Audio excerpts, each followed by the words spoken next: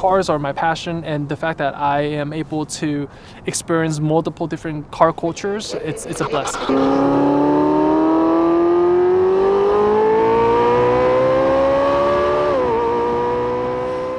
That's the happiness.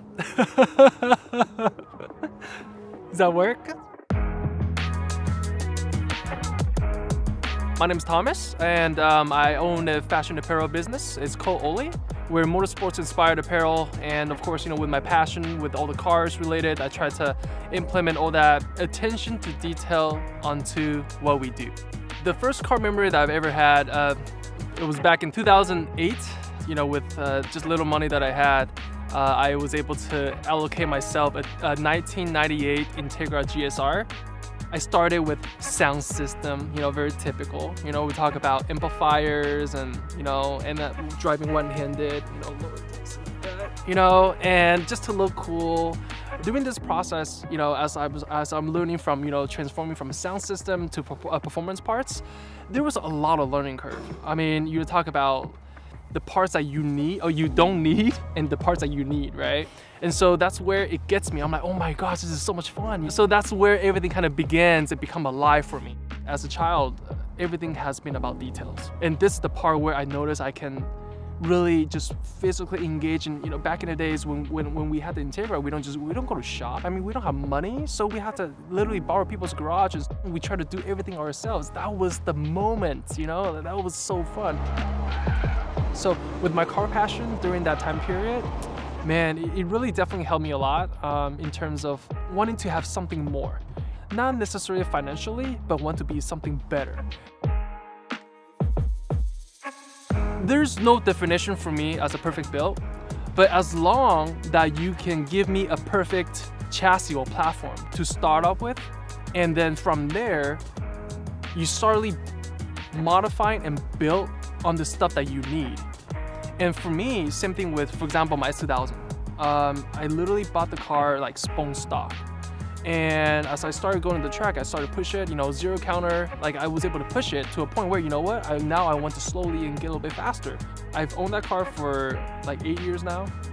The only thing that's modded is AP brakes only in the front, JRC suspensions, and then better cooling. And that's it. Even the steering wheel is still stock. So that's what I'm saying. For me, as a driver or as a car enthusiast, I only get the things that I need to perform better or to see the progression. That's me. Yeah.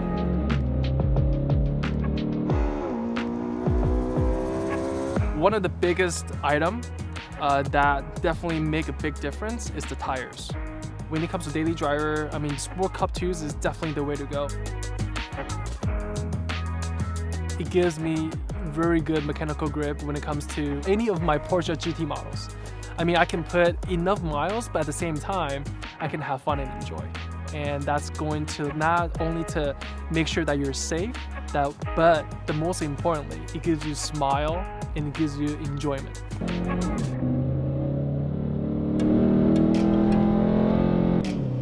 There's something about the 90s that always gets me. After I got my 993, that was like my dream car. That's where everything kind of clicked. And then like all of a sudden, the collection just starts spreading. That's where everything went crazy. The one fact that people actually don't know, I will never go into any dealership to test the car first. So all the cars that I get, I've never actually sat in there before. So that gives me all the surprises that I want. So for example, Hachiroku, I mean, I would just, I like the car, get it. I'll be, oh my God, sitting there for the first time. Oh my God, this is unbelievable. So my point is, sometimes it's better to have no expectations because that gives you a very different perspective and happiness. That's where it gets me all the smiles. Most people probably know me for Porsches. I'm a big Porsche fanatic, and there are multiple reasons behind that. Of course, talk about German engineering. For me, Porsche from the past, it always has been that form. And for me, as an industrial designer, as a designer myself, oh my goodness, the form, the clarity, right? It's just perfect. It's beyond elegance. They still have that silhouette. Another very important aspect is the color. You can see so much more personality in this particular brand. You know, we talk about how many paint to sample colors that they've been coming out with, you know, since day one. At one point, I literally was trying to collect all the RS models only. I still have my 914-6, which is the 1970 model, and then I have my 1973 Lilac Porsche 911S, and I still have my Ruby Stone Red 964 RS, and then I have the 2011 4.0. So for me, it's more about like the pinnacle, like the best product that's available for that particular car. Let's talk about the 918. I actually want to have that mid-engine collection. It starts with the 914. So when I had the 914 and then the CGT, eventually I'm like, you know what? The other car that's missing is the 918. So that's where I pulled the trigger. I'm like, you know what? I want those three cars to sit alongside together of each other. And you know, for me to really see the progression of the history. It's one of those perfect cars that you can literally bring anywhere. And I actually joke around with my friends, like, if the kids wants to get some McDonald's, I can still drive that car and get McDonald's. Like, perfect.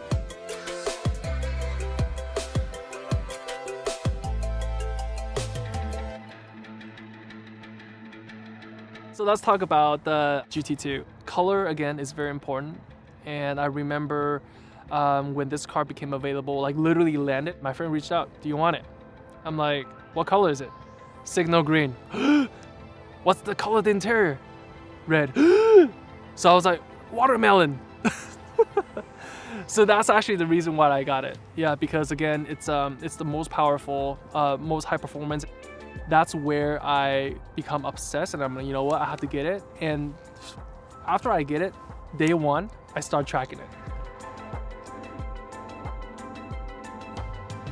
Honestly, you know, for me, going back about, you know, having the performance and, you know, it's very important, but eventually it really comes down to driver, right? Because this is the part where it gets me the most, is that when we were, you know, doing time attacks, you know, back in the days, whoever has the money technically win because they can buy a lot of expensive parts.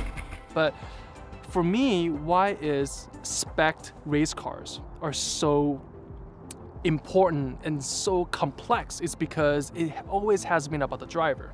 Everyone literally has the same tool, right? But then how you use it is different.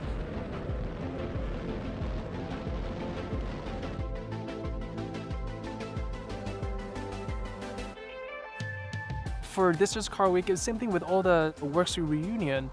I mean, every year I see, even if I just see the same car from last year or 2 years ago, still, the smile, it just brings me smile. Like, it's amazing. And I still remember 2 years ago when I first came out with my son. Oh, I still have the pictures, but he was so happy. And the fact that we're able to come back out here again, enjoy the environment and get to meet people and to be at a place where you get so much passion. I don't even think using the word exciting does the justice. There's so much love. It's amazing. My family really taught me how to cherish the moment. It doesn't matter if it's a bad experience or a good experience. Eventually, you should thank them both because it's what makes you who you are today. Again, you know, we only live once, so live your life. Know what makes you happy and learn, you know, self-love, right? And that's where it will direct you to become a better individual.